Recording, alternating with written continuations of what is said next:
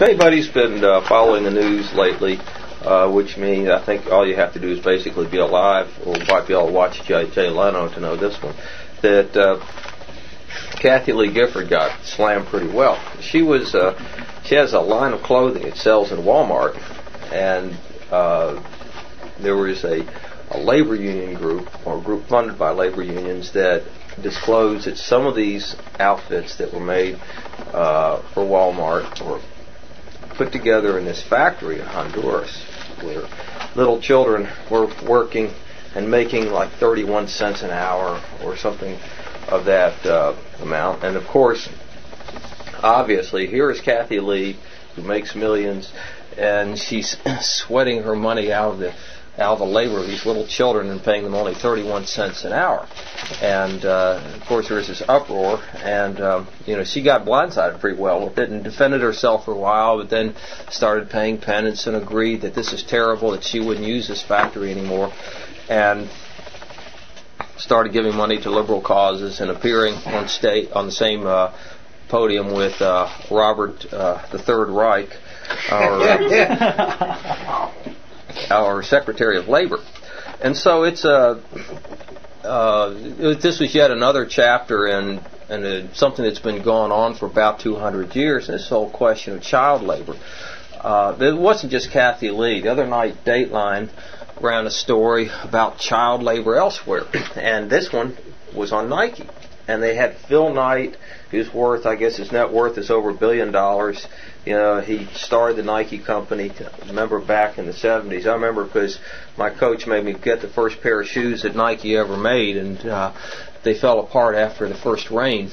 And they've gotten better since then. But the story was this, that Nike was using these little children in Pakistan to make soccer balls, paying them, I think, 6 cents a ball or something. And you would have, I think Life magazine had done a pictorial study, and they had this little boy in a shop sewing together the soccer ball.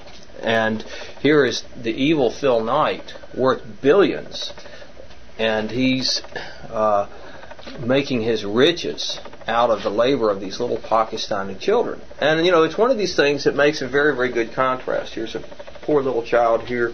Here's rich Phil Knight. And the whole thing starts this debate about child labor.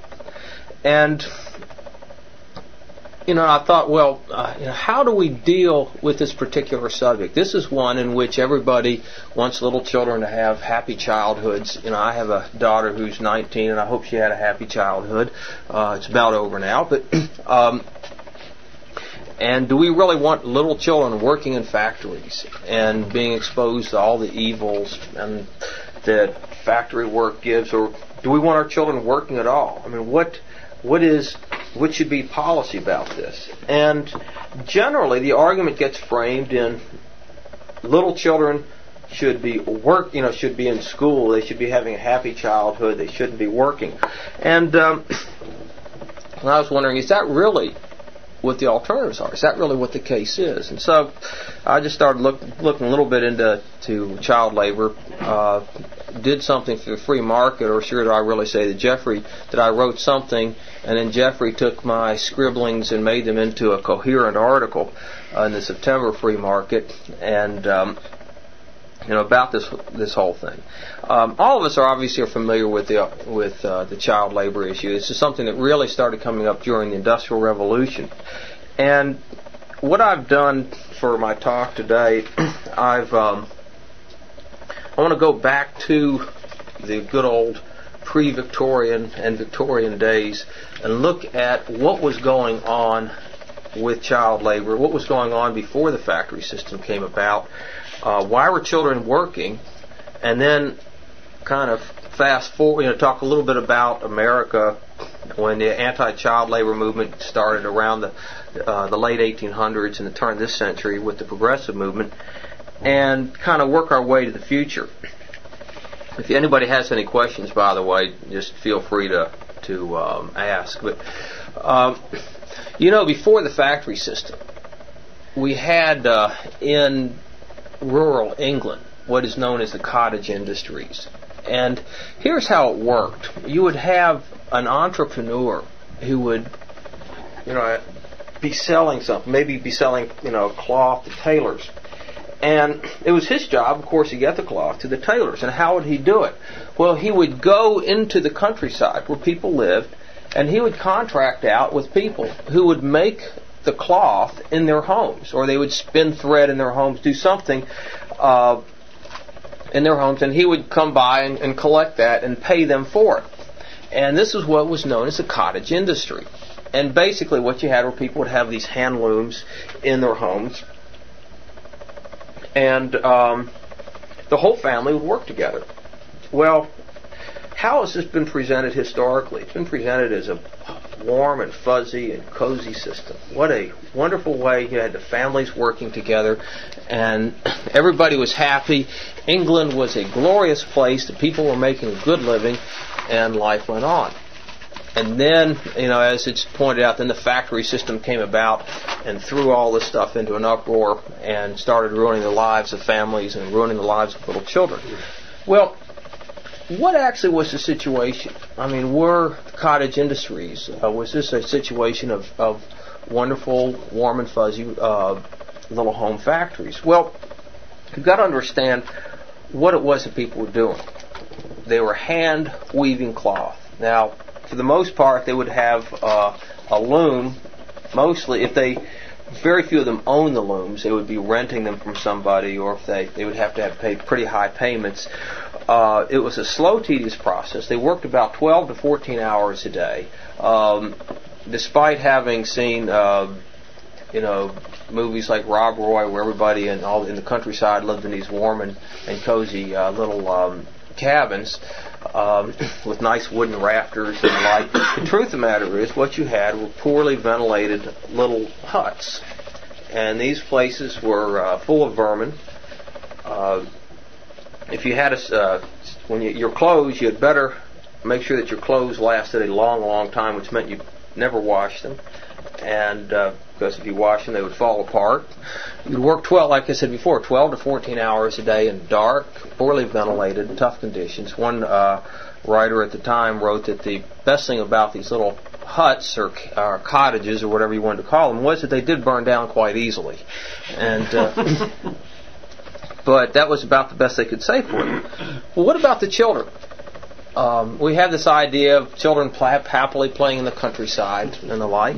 Well, in the cottage industries, they were not happily playing in the countryside. They were helping their families doing this very hard, monotonous work. If you know anything about hand looms, you push the shuttle through, push, back and forth. That was the work. It was not the most creative stuff in the world. It was just, run the shuttle through, push it, and the problem was for the entrepreneurs the transactions costs of the system were obviously quite high. And one of the things we know about entrepreneurship is that entrepreneurs are constantly trying to find new ways of doing things. And that's literally how these inventions, for example, like the spinning jenny came about. The spinning jenny was, I think, at first set up with about 8 different spindles. And in fact, nervous people destroyed the spinning jenny several times because the idea that, hey, these guys, they're going to make more than us and they're going to put us out of business or whatever. But to be honest, this mechanism of the textile industry came about because entrepreneurs were looking for ways to be able to lower their transactions costs and to be able to get people in a more centralized place. And the early factories were quite small. And in fact, they had an advantage in that for the first time, the employer was actually providing the tools for the worker free of charge. The risk was on the employer, and you didn't have to take these things out to each little cottage. That you had a centralized place where you could work. And it actually, in a lot of ways, it was easier work for the people who were the workers as opposed to what was going on in the little cottages. And they've talked about the early factories being, poorly lit places, whatever. Well, a lot of them were not very nice places to work. Neither were the homes. It's not like they were going from a warm and cozy place to this horrible factory, at least in the early stages. They were going from a rat-infested, bug-infested little shack to go work elsewhere. And the factory system literally developed from this. Very, very small beginnings, and then as the things that were able to change it, they were able to, I won't go through all the different inventions like the flying shuttle and the spinning mule and the like, but they were able to develop larger machines, power them with water power, and then the development of the steam engine towards the end of the 18th century allowed these factories to be located in places other than just by a river where they happened to have either rapids or some kind of fall line, and it enabled the factories to be a little more mobile, and actually to a certain extent they could go to where the people were. That's when the factories started opening up in the cities where the people were. But we do know that in the industrial that in the factory system the children went to work. They had already been working. This was not an unusual occurrence that little children were working. And I think that's one of the things that we have to keep coming back to. People tend to romanticize and say, well, gosh, in the cottage industries or down the farm, the little children got to work side by side with their parents in these happy, cozy conditions. Well, yes, they worked side by side. John Locke wrote about 3-year-old children going to work, children being apprenticed by the time that they were 10, and a lot of apprenticeships were basically a form of, it's very much a harsh condition of servitude. In the factories, a lot of families did stay pretty much together. In fact, ironically, it was the Factory Acts of, I believe, 1832 or 1833, which separated working times for children and adults, which actually did more to break up that family situation than anything that the factories ever did. But the system would work when the children, by the way, they were assigned pretty much easy tasks. These machines, you would have the threads would break, and so the children would be assigned, if there was a broken thread, they would tie the threads back together. Generally speak, it's kind of hard. One of the questions that they asked were children and women used as substitutes for males. One of the arguments is always, well, that factory owners would rather hire children and women because they could pay them less than they could pay men. Well, if that were the case, then there wouldn't have been any men working in England at all, at least in the factories. To a certain extent, they were substitutes because machinery took a lot of the back-breaking aspects of the labor, out of commission. That there were things that children could do that they might not have been able to do before. But generally, the children were not made to do the hard, labor. I mean, this idea that the children were doing all the back-breaking stuff is absolutely ludicrous. I've been reading about even Clark Nardinelli, used to be at Clemson, wrote a book on child labor in the Industrial Revolution, and he points out a number of things. And I'm just talking really about the factory system, not even the mines or whatever. But even the mines, it was not the children who were doing the back-breaking work. It would have been silly for the employers to hire children to make them do jobs that they couldn't do. Generally, they did the easier type of jobs. So, at any rate, what I would like to do in this my talk is, I've talked about the beginnings of the system. I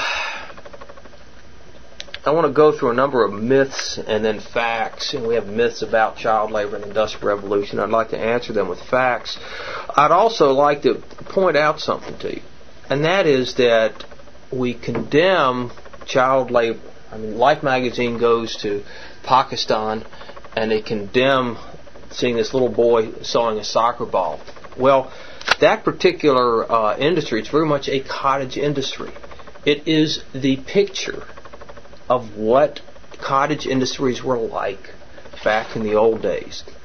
And I'm going to get a little bit later on talking about how progressives love third world and cottage industries. I've got some interesting pictures to show you from a Mennonite book, which ends up extolling child labor. The very people who condemn child labor also extol it at the same time. Kind of runs, I think, a very, very interesting little contradiction. But back in the 1970s, there was a man named E.F. Schumacher. Probably some of you have heard of him. Wrote a book called Small is Beautiful, and he was extolling, if we could make, return to these little appropriate technologies, sustainable development, which meant cottage industries, which is what you see in places like Pakistan, where kids are working for 6 cents, a soccer ball or whatever. That is how we lived once upon a time. That's how our ancestors lived. And so when we talk about third world cottage industries, we're looking at a picture of what we used to be like back before the factory system came about. Well, anyway, I want to have some myths and facts. All right, first myth is the factory system actually meant that workers received lower pay than what they had earned under the cottage system. They did not migrate to the factories because wages were higher, but rather because increased productivity destroyed their old jobs. That's a very, in other words, this was very much an involuntary migration that people really preferred. In fact, they were better off under cottage industries, but they couldn't produce enough to compete with the factories, so they got pulled into factories and thus into a terrible way of living. Well, I've got them. In fact, as any decent economist knows, and I hope I have a room full of decent economists anyway, increased wages come about as a result of increased productivity. That in neoclassical, and I know that's somewhat of a bad word in here, but there's a concept of the wage equaling your marginal productivity. And in fact, Paulo Nardinelli points out that children basically received marginal productivity type wages that throughout this Victorian system, throughout the Victorian era. In neoclassical terms, wages reflect marginal productivity. Far from being a monopsony, by the way, the factory system was generally very, very competitive. There were hundreds of little mills, and they had to pay competitive wages. I mean, that was a part of that system. The fact that the workers' lives improved materially demonstrates that the real purchasing power increased. One of the things that occurred was workers were able to start affording goods. They could actually, underwear started coming into being at this time. That people had a change of clothes. They were able to wear cotton goods for the first time ever. And in fact, it's interesting. Some of the people try to turn it on its head and said, well, that was that they were instead of wearing, they were able to wear cheaper cotton goods instead of these heavier woolen garments, and that was proof that their standard of living was going down. Well, it actually points out, that these folks, they didn't have to worry about clothes lasting for years and years because they were able to afford more things. And the only way that you can afford more things, your real wage has to be going up. And so it's one of these things that I think that it's evident on its face, unless you just take the logic and turn it upside down. Another myth. The quality of children's lives deteriorated with the coming of the factory system. They went from a happy, carefree life in the country to a hellish existence in the city. Fact. Child mortality rates dropped dramatically with the advent of the factory system. Now, according to Robert Hessen, the rates, child mortality rates in the late 1700s dropped from about 7 to 75% to 32% in the early 1800s. Now, I don't know where Hessen got those figures. Clark Nardinelli has the earlier child mortality rates being much lower. But we do know this, that generally speaking, that child mortality rates in pre-industrial England were astoundingly high. And we talk about the average life expectancy being 29 years old. Well, one of the reasons is because you've got a whole bunch of zeros. You're adding a whole bunch of zeros and taking an average. And I think about half the children died before age 5. There was somewhat of a system where you didn't even name your children for a while because you didn't know if they were going to survive. And women would generally have a lot of children. The idea being that not that many of them were going to survive. But that was part of a way of life. And it began to change with the Industrial Revolution. We had a talk here last spring by a fellow named Brian Ellison, who pointed out that the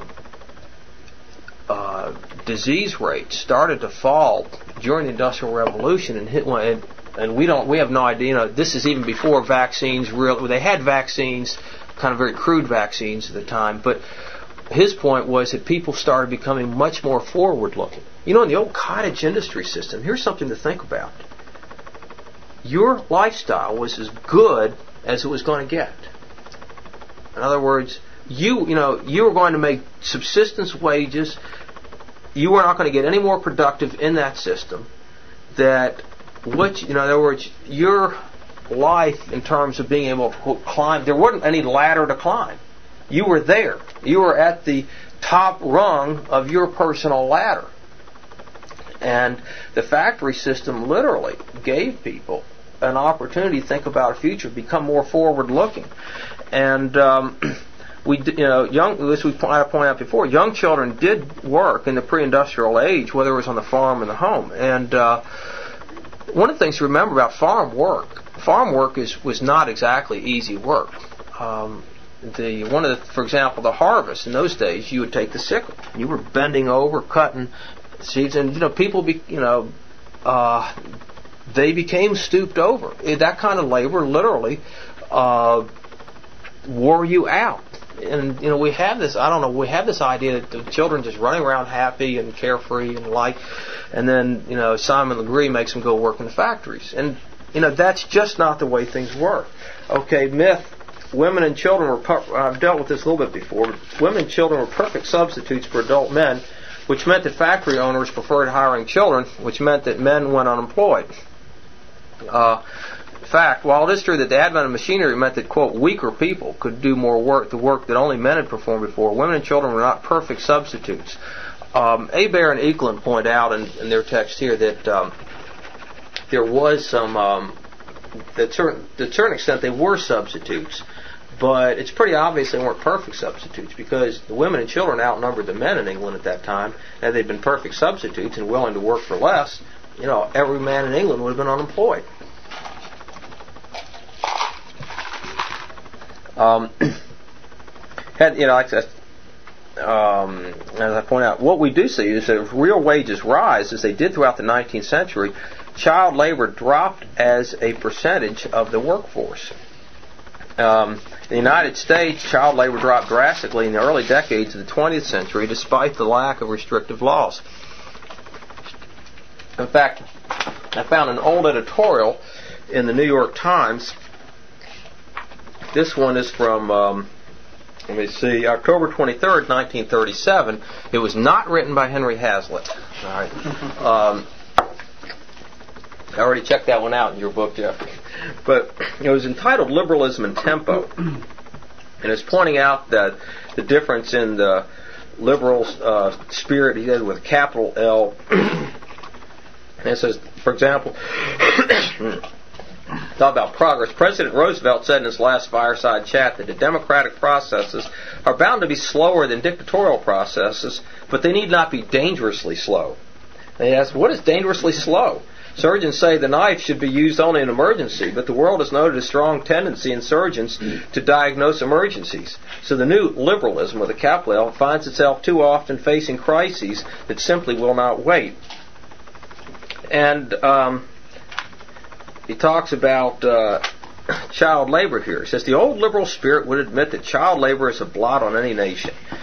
But it would point out that without the intervention of Congress, in 20 years from 1910 to 1930, we had cut down child labor by 4/5. Mr. Roosevelt's phrase about goods being produced in the sweat of little children makes the picture too dark. For every 200 factory workers in the country, there was in the year 1930 just one child under the age of 16. And that year we had less than 700,000 such young wage earners, of whom nearly 500,000 were on the farm. It said, if the proportion of child workers in 1930 were as high as 20 years earlier, we should have not 700,000 children at work, but 2,700,000. And again, they were not arguing against child labor laws, by the way, in this particular editorial. But in essence, they answered, the question about child labor. and gave, I think, unwittingly, the economic point of view, certainly the more libertarian point of view that, children, we had fewer children at work. We'll be dealing with that. Why did the percentage of child labor drop? And obviously, we're dealing with opportunity costs. What happens over a period of time as wages rise? Because we become more productive. That productivity is reflected in the fact that now children, families had some opportunities. In the early days, you have to understand that children went to work because the families needed the income. It wasn't a case of the child saying, "Daddy, I want to go to school today." "No, son, you're going to go to work." That was not the situation, especially in the early days of the Industrial Revolution. It was, this child has to work when it's possible, or we don't eat. This family does not survive, or it survives very much just on the edge. That was the reality of life. And I think we often forget that, how our ancestors lived, that, life very much could be on the edge. Here's another myth. Crusaders against child laborers were simply humanitarians who wanted a better life for children, who were fighting against the evil capitalists who wanted to work children to death. And for the most part, the crusades against child labor were a larger part of rent-seeking by the upper classes and labor unions. It's a nice little quote. I used it in the article for, the Kathy Lee article. But here's what Nassau Senior, the economist, had to say about the, and this is around 1843. He said talk about the uproar against child labor. The workers' original object was to raise the price of their own labor. This is talking about the spinners. For this purpose, the spinners, who form a very small but powerful body among them, finding that they could not obtain a limitation of the hours of work to 10 by combination, tried to effect it through the legislature. They knew that Parliament would not legislate for adults. They got up, therefore, a frightful, and as far as we have heard and seen, an utterly unfounded picture of the ill treatment of the children, and the hope that the legislature would restrain all persons under 18 years old to 10 hours, which they knew would, in fact, restrict the labor of adults to the same period. And in other words, that we see even back then, Dr. Leban, the early stirrings of public choice, interest group theory, of how it is that that small but very powerful groups which are able to try to affect legislation. And basically, what we have always found are worker unions and worker groups becoming allied with the so-called progressives. It's very interesting, that when people did real-life investigations, you could always find horror stories. But generally speaking, children were treated, basically as other workers. Probably by today's standards, we wouldn't like some of the treatment that we saw. But that was pretty much standard for the day. That's just the way people were. Now, what you also had at that time in England were a number of romantic writers coming to the fore. You had people like Charles Dickens, we have Oliver Twist. Another of my favorites, I actually like his poetry a lot, but you have William Wordsworth, and writes London 1802, Milton, thou shouldst be living at this hour, England hath need of thee. Or William Blake, who wrote, remember the poem, and it's put the music in, and did those feet in ancient times walk upon England's mountains green. And then there's, and was Jerusalem builded here among these dark satanic mills? And this was the picture that was put out. Now, what about the picture of the United States? Well, I pulled out an old book written in 1914. They had three writers: Edwin Markham, Benjamin Lindsay, and George Creel. And it was from one of the progressive groups that from the International Child Welfare League. And Edwin Markham was a well-known American poet. And the first thing, they have this picture of a little child being draped, sacrificed at the altar of profit. And children in bondage. And it's interesting that, and this is how This is how it starts out. And here's the point was that the writing was never really done to say this is what the situation is. This is how. Let me read you a little paragraph to point out how people would deal with, quote, child labor on the other side. In these United States, dedicated to freedom, justice, and fraternity, I thought that was France, but fraternity, nearly 2 million little children are fed annually into the steel jaws of the modern industrial machine. Mammon has proved no less cruel to the little ones of the world than Moloch. Remember, Moloch was the pagan god in Hebrew times. They sacrificed little children to. They have them burned to death. Herod is held in detestation, yet he was more kind in that he slew outright. Nearly 2 million golden boys and girls, citizens of the future and mothers that might be, mangled mind, body, and soul, and aborted into a maturity robbed of power and promise. They make no cry, these tiny victims. They are too tired. One listens in vain for some bitter wail to ring high and clear above the roar of the machinery that has them in its grasp. But the commonwealths of the republic, like huge shells of the sea, are filled with their sighings. Listen where one will, and one may hear it. For few indeed are the states in all this great country that come into the public court of public opinion with clean hands. Look where we will, we may see, for the stretch of the 2 million is from east to west, from north to south. Mark them as they huddle in the darkness, the squalor and the disease of city tenements, pouring youth and hope and happiness into the myriad inconsequentialities that they make for the adornment of those who preen themselves in the upper sunlight. And literally the whole book is this. This is the prose, and this is what we see as a discussion of child labor. You get an A for alliteration. Mm-hmm. Actually, then that's not Edwin Markham's chapter. Markham wrote The Crimson in Our Cotton.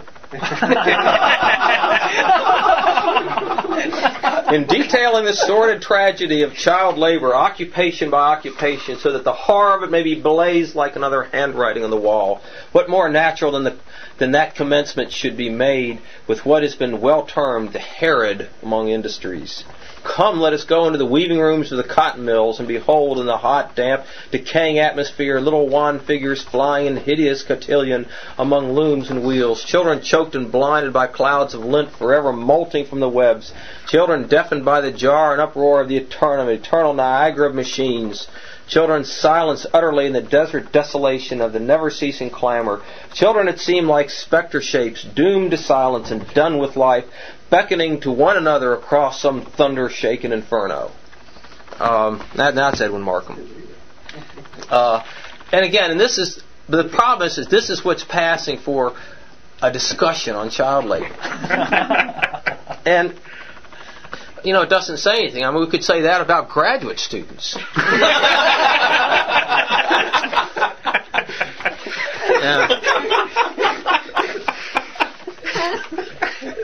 Amen. Yeah. Where are the eloquent voices when you need them? Yeah. Or the poor workers doing envelopes in the Mises. But the myth, child labor ended because concerned citizens and progressive legislators banded together to put an end to this brutality. In fact, child labor ended as incomes rose and as more value maximizing for children to go to school as to ensure future incomes. And also, the mother and the father, and later on just the father, until the modern age anyway, was making enough to support the family. Capital, that awful industrial machine, made large-scale schooling and child labor obsolete, and I put in boldface, for the first time in history. Myth. Progressives are against child labor. In fact, progressives have generally favored child labor as long as it's part of the pre-industrial cottage industry structure. I want to show you something. This is from folks who have absolutely gone against the factory system. And this was a book. And it's not that I don't want to attack Mennonites per se, or even the late Doris Longacre, who wrote this book. I'm sure she was a good woman, but she was writing about how North Americans were the usual stuff. We're despoiling the world and we work too hard and that the like. And it has this section about looking at the third world and how maybe these in the third world significant values are expressed which may be missing from our lives. A second look at these aspects is revealing. Well, she's got a picture.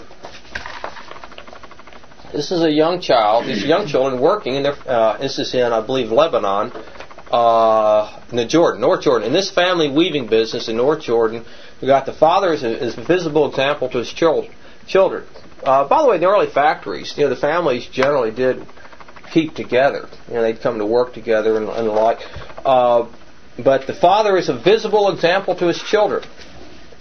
Like this one. Children learn survival skills and do not require entertainment.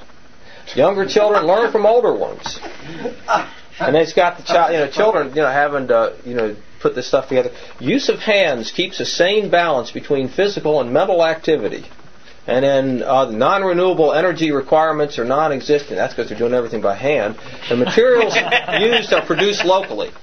And I couldn't help but put a couple other things in there too. It has a woman in Chad, sitting in the dirt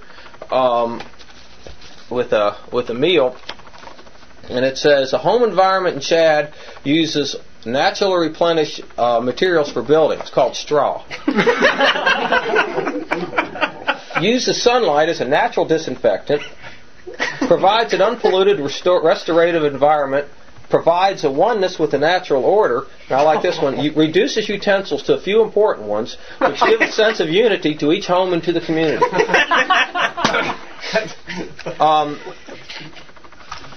And then the third one has this man stripping buds out of a tree.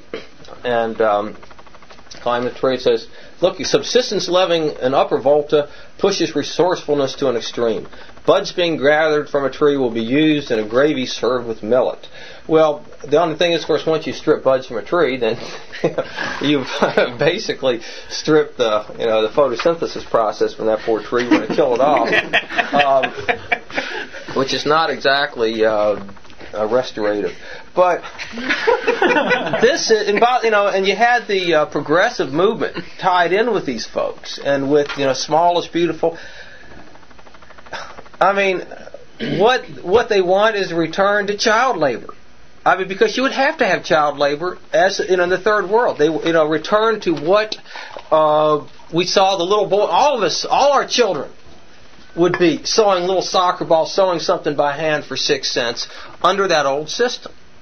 And of course, I think that shows to me there's a real sense of moral bankruptcy when we're dealing with some of these opponents for the out-and-out hypocrisy. I'm going to talk about another aspect and what John Wells told me just before we came down here in a minute. But one more myth. In fact, families were separated when children began to work in factories, and as I pointed out, greater damage to families came with the Factory Acts of 1833, which set different working hours for children and adults. This, according to Nardinelli, shifted some of the care for children from parents to the government.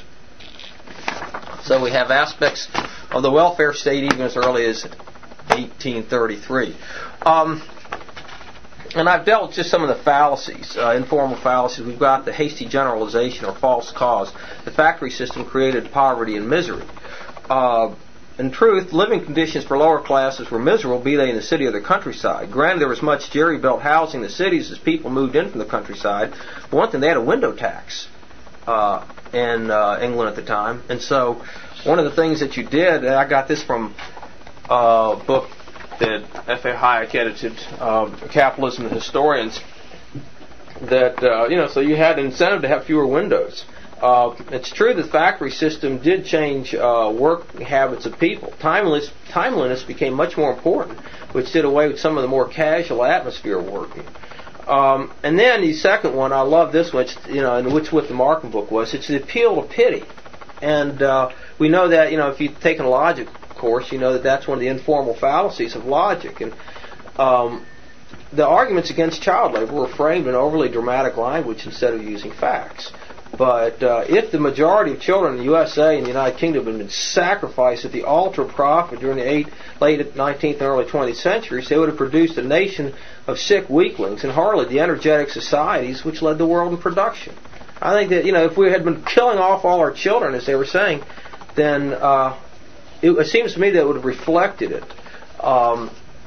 And the last thing I want to go into is child labor today, just very quickly, because there's still a huge debate about that. USA Today had an editorial basically defending child labor in third world countries because it said, look, these children go to work out of necessity. Well, the opposing view was written by our friend Ralph Nader. And he talks about this is a form of child abuse. Children do not work because economic conditions demand it, but because societies permit it. In every developing country where child labor is widespread, there is widespread adult unemployment. Putting children in schools would put more adults to work. And actually, putting children in schools which don't exist, kicking children out of the factories would put more of Ralph Nader's allies to work. And he says manufacturers can afford to pay adult workers. Labor costs are typically a small portion of the cost of making goods, and consumers are even willing to pay extra. One study found that 84% of American consumers would pay $1 more on a $20 shirt to ensure that it was not made with child labor. And going on and on. Well, John Wells told me a very, very interesting story. And in fact, and it was the USA Today editorial very much tends to back it up. Said a couple Christmases ago he was at a factory in Bangladesh, and he said that they had children working in there, and they were making pajamas to be sent to the United States. And he said that the children were treated well and the like, but he said the thing that he realized was those children were there because they had to be there, because that's how they had to survive, and that.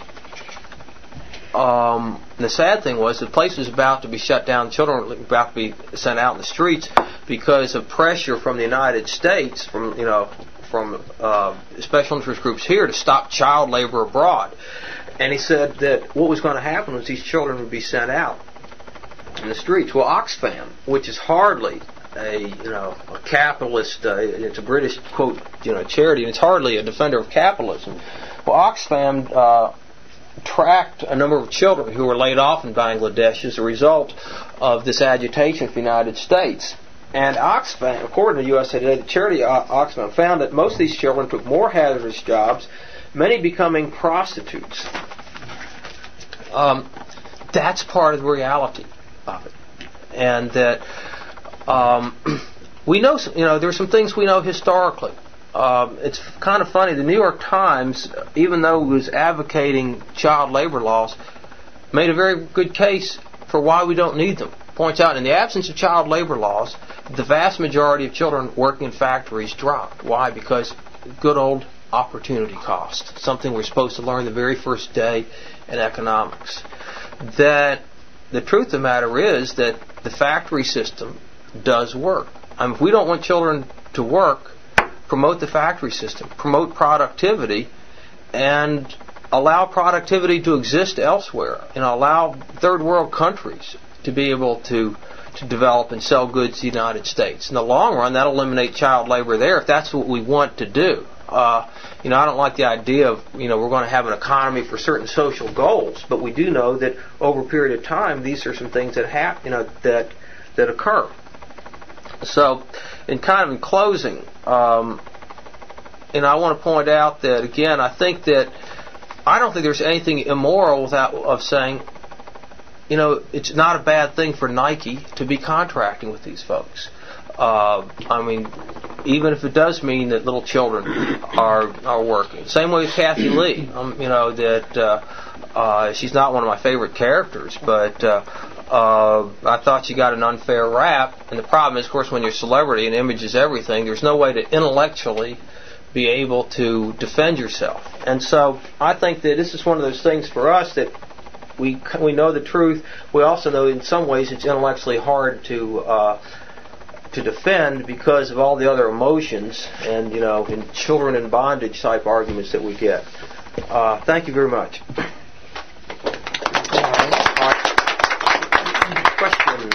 Comments, questions?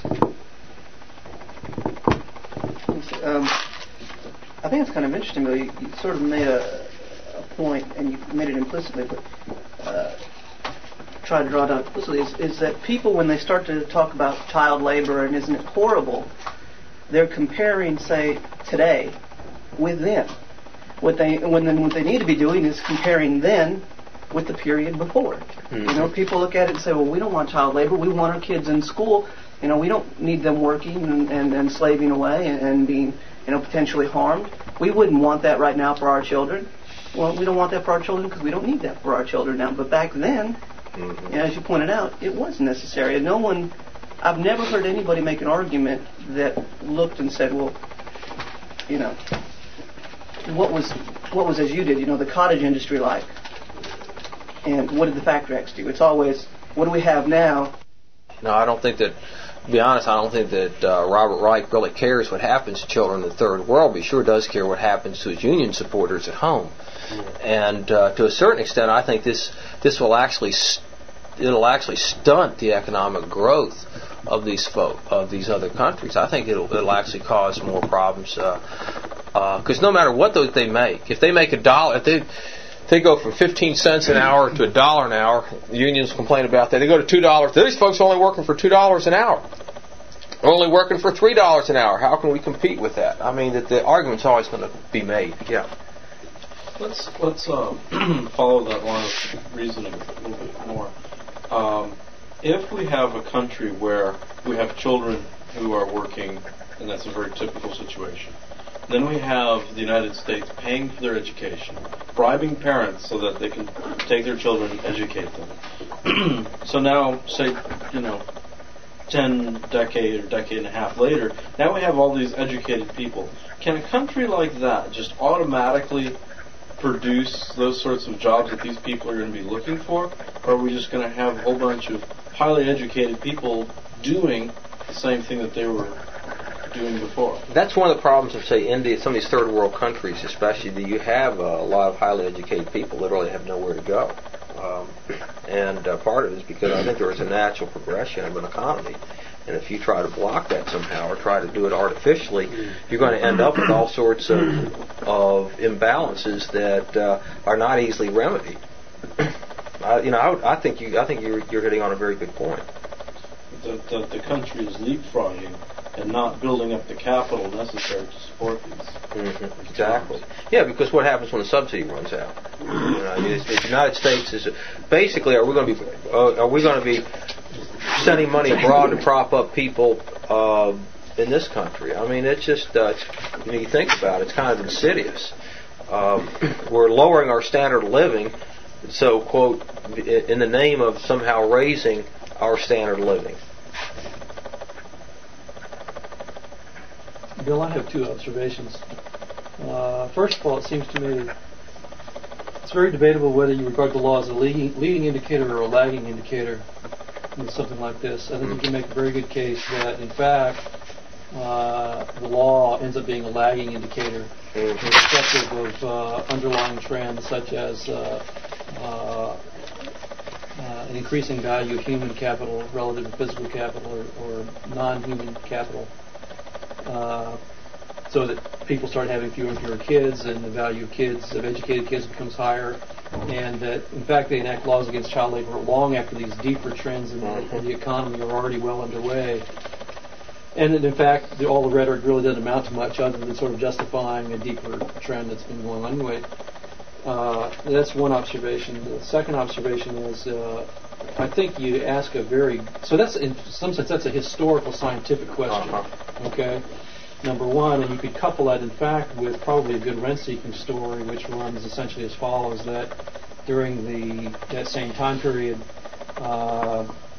as more capital-intensive procedures or processes were developed for production, that on balance, that started defining an interest group that could make short-term rents available to them by outlawing their labor-intensive competition. Yeah. at least in the short run, maybe not in the long run, but certainly in the short run. And I suspect with a little bit of good scientific work, you could uncover whether that was very valid or not.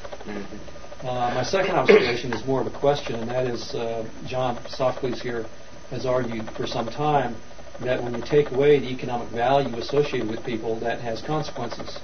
Now, he's argued that in the context of slavery, where slaves at one point, when slavery was legal, that meant that people had economic value, and rather than just engaging in genocide when you wanted to take over the neighboring tribe because you couldn't enslave them because people wouldn't buy them, they had no value. At least with slaves having an economic value or imparting economic value to people, when you wanted to take over the neighboring tribe, you kept them all alive because they had value. Well, I think you can make the same argument about something like child labor laws. And it'd be very interesting, it seems to me, to look at how children were treated along any of a number of dimensions when child labor laws are passed, because effectively what they do is they diminish, if not completely wipe out, the economic value associated with children, which presumably gives parents and all other people, but particularly parents who have the biggest vested interest there, the biggest incentive to take good care of their kids. Actually, you could add to that. What does that do to birth rates? I mean, if children are worth less, wouldn't there be fewer of them? Well, at that point, children become somewhat of a drain. Right. An economic drain. Because what happens is that you have to put more money in. You put more money into them earlier, you don't get as much return from them. And it's hard to. I think it's, for example, in the third world, that children are looked at as a very important asset, and that they are the parent's social security. Parents complain, people complain about large families in the third world and overpopulation and the like, but the smaller families means that the older people are going to have fewer people caring for them in their old age, and it's going to, and then they will be much of an economic burden. Kind of interesting in China, which has been following this one child policy for years. One of the interesting things that has occurred is that we're talking about China, which is a society that for centuries revered its elders. I think that's legendary. And what they're finding out more and more is that the elderly are now much more castigated, set aside. That the kids call them the youngsters are the government calls them the waiting for jobs group. They're unemployed, and they call the elderly the waiting to die group. And there has been a marked decrease in how well the elderly are treated. Yeah, Joe. In terms of the practical implications for child rearing of having child labor, if a child is considered as someone who has economic value, then they're probably treated as someone who's more responsible, and I bet there'd probably be a lot less behavior problems, with someone who is considered an important functioning member of the household, as opposed to like today, childhood is considered kind of a time of leisure where kids just mess around and do whatever they want. And give you grief. I wonder if in all the research that you've done, did you notice there was any dovetailing with significant historical events? Tauzik noticed the rise of the cottage industry. Well, not necessarily tariffs as much as wars. Right? Well, that's exactly right. That's a good point. In fact, that Hohenberg, primary on economic history, says that there were you had times in the early 1800s when the prices of goods went up faster than wages. Precisely, this is the time of the Napoleonic Wars, and that after. After Waterloo, that you saw a general rise in the standard of living because you didn't have all the young men going off to fight and the wars draining off the resources. They had smaller things, like the Crimean War and the like, but nothing quite like the Napoleonic Wars. I mean, the Napoleonic Wars, really nothing was seen in Europe again like that until the cataclysm of 1914. And again, contrary to the belief of some of my colleagues, I was not there to see the assassination at Sarajevo. You just weren't there physically. Yeah. Well, we better let people go teach. So call an end to this.